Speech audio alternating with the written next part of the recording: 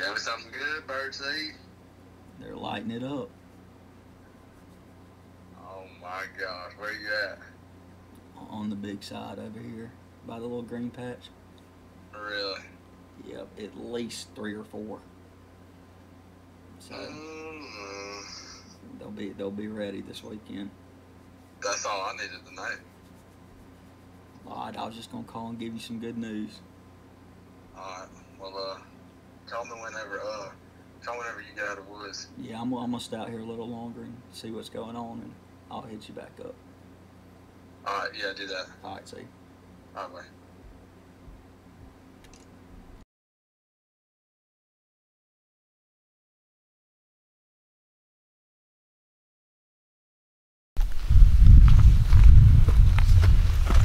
Can you see something? Oh, absolutely. Alright. Alabama opener. See what we can do. You ready? I ain't no doubt about it. It's 6:10 on the dot. Let me see right here. 6:10. Give it about 15 more minutes.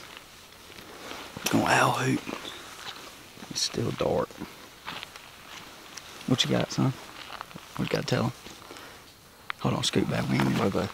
Yeah. There we go, right there. I'm still not in it. There we go. 6-7, son. About to throw a 6-7 down this long beard. Mm-hmm. How was that drive from Mobile?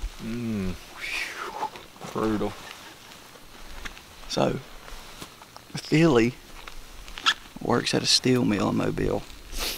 He had work, what was it, Thursday night? Thursday night at 6 p.m. he went in. He didn't get off until 6 a.m. on Friday morning. Went home. Didn't eat nothing but a gravy biscuit on the way home. Went home. What all did you do? I don't even know. Went home, didn't sleep an hour, not a bit.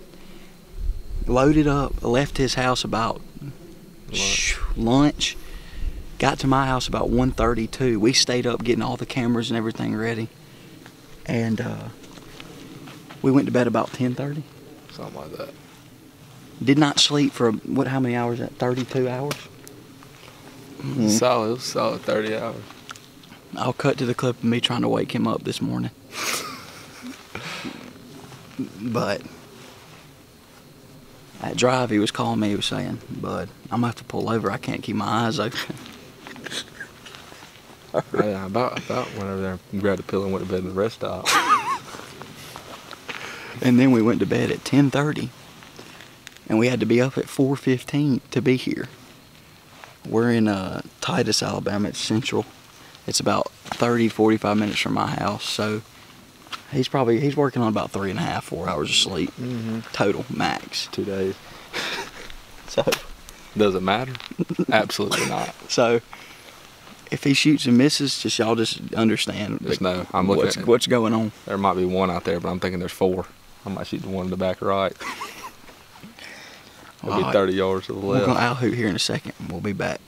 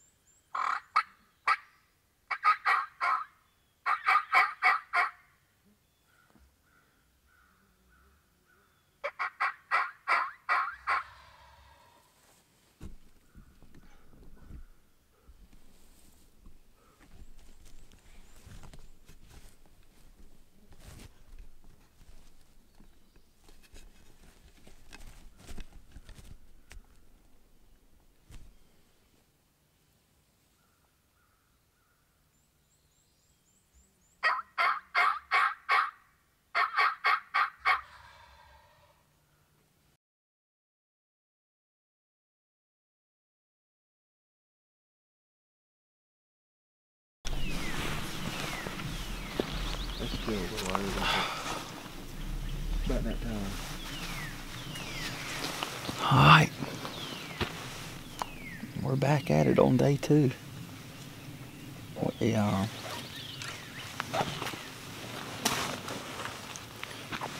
had a bird at about 3 steps and couldn't close the deal for some unknown reason, but we'll see.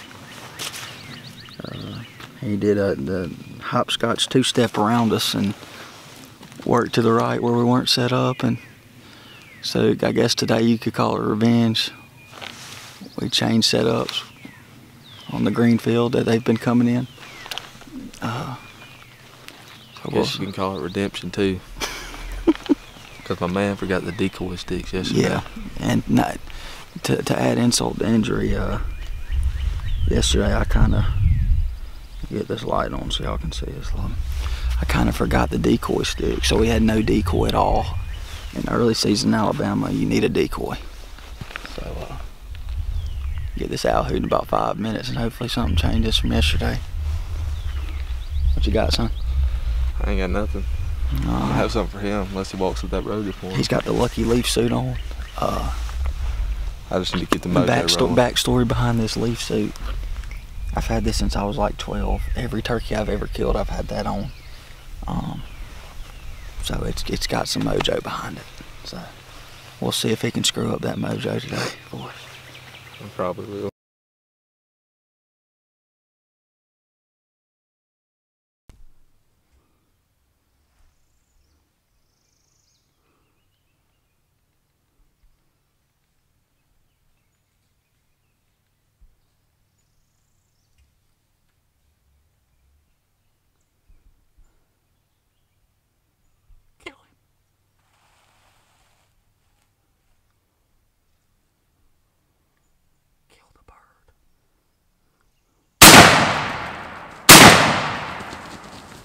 Go, baby. Get him. Step on his head, baby. Tell him, son. Tell him, son. Oh my God, dude. He came in strutting for you, son. Great footage, too. Holy shit, dude. We just did it. We just did it. Hey, did I miss the first shot? Oh, absolutely. Got it all on camera. Not even close. Get out of here. I swear. Not even close. Oh, what footage. Oh, first bird. I saw him. I never saw him. I saw his tail. He was strutting. He had been strutting right there. How did I miss? I think I hit him the first shot. I don't know. Who gives it? That's awesome, bro. Look at the beard on his fur. He's double bearded, Billy. He's got a freaking robe, too. He's got a... Billy, that is a freaking... Where did I hit him at? I don't know. He's dead. Fuck it up. It's all right. Oh, my God. How badass did he look coming in there? Bro, he strutted. He strutted. He was blowed up. I got him all on camera right here. Blowed up. He was about to jump on the damn hand decoy. What? You said kill the bird. I couldn't see through this shit. Oh, okay. I could see. Well, day 2 in Alabama. We started out at a spot about 500 yards from here down the creek some. There's a huge holler that comes down, and there's a creek branch that runs on the big side of our property. We started out over there and owl hooted this morning, nothing.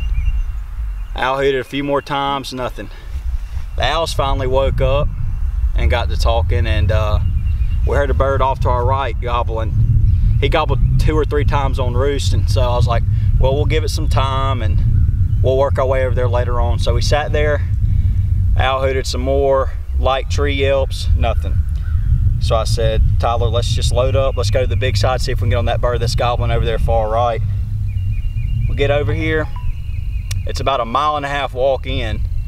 We finally get in, about to die. Had about a half a Mountain Dew left. We get over there.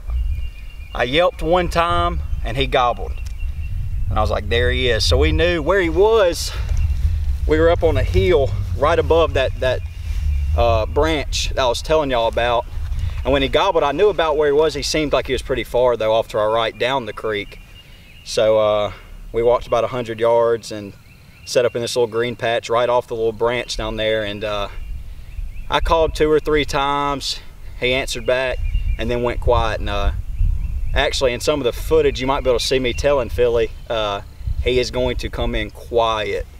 In central Alabama, these birds, especially early season, they'll get fired up. You don't see it very often where you have a bird gobbling really hard off roost, triple gobbling. They say, you know, this part of the country is one of the hardest to kill, these easterns, and I believe that to be really true. Absolutely. So we set up, and about 30 minutes in, he came in quiet as he could be. And in that footage, you can see I was filming, and I saw his tail fan come up. He started strutting, and you can hear me say, he's right in front of you. And Philly still couldn't see him. I mean, I'm like, well, I had that tree to my right. I was set up, and I was laying up on a tree, and I had a tree directly to my right. And when Kolton first looked at me, he said, he's right in front of you. And I'm like, y'all can hear me. I'm like, I've got the mouth call in my mouth. And he's getting mad. He's getting mad at me. And I'm like, where is the bird?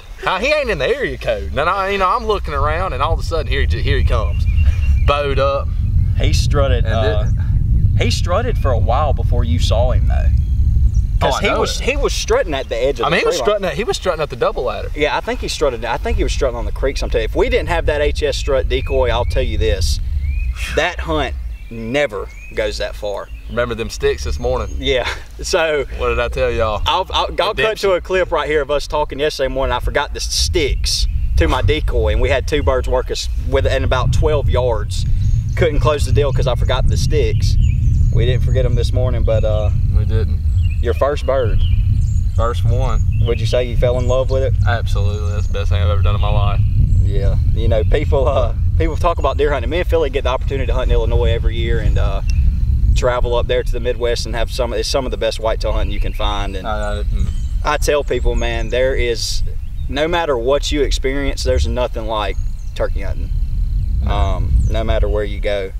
And Alabama, it's hard. It really is. It's a hard task to get it done, but you know, sometimes it's rewarding, though. Yeah, it's really rewarding. It's so frustrating. Like yesterday, gosh, I wasn't mad. I mean, that hunt was awesome, but I mean, those birds gobbled 100 times, 1,000 times. Yeah, I mean, it was awesome. But I mean, then this morning, if you would have told me that we would have killed a bird, I would have told you. Yeah, I would have said you're crazy as hell. Yeah, ain't no doubt. But it was a fun hunt, and this was the morning where you don't expect it to happen, and then something like this happened. So, what did I tell y'all about this leaf suit? Yeah, what did we tell you about the leaf suit? It's weird. It's not normal. Y'all stay tuned for more episodes, and if y'all see that leaf suit, just know something's going down. It's coming. This ain't something that we're gonna wear now all the time. This is something for when, you know. Oh, this special occasion. You got to break it up. You got to break it up. If you need a little bit of a mojo, oh yeah, you just break it out. Oh, now all my baseball players out there watching, we call them slump busters. If you don't know what that is, you can look it up. But that's a tangible slump buster right there. But we appreciate y'all watching. And we'll be putting out stuff as much as we can. We're headed down to Florida for an Osceola in about what, 5 days, 6 days? It's next weekend. Next Thursday. So at the end of this week, we're headed down to Florida with Jeff Buds from Taggart Worldwide, chasing Osceolas. That's going to be awesome. Y'all stay tuned for that episode. We want to say thank you to Whitetail Institute for making this possible for us and giving us this beautiful clover you see us sitting on right now. And if y'all haven't checked them out, y'all can check them out at whitetailinstitute.com. They've got great food plots, early season turkeys and especially deer. So check them out. Like I said, this is #1 for Philly and many more to come. And no doubt. We're up next. Yeah. Hopefully we can double up on Osceolas in a couple days, but we appreciate y'all watching Kanati Productions, and y'all stay tuned.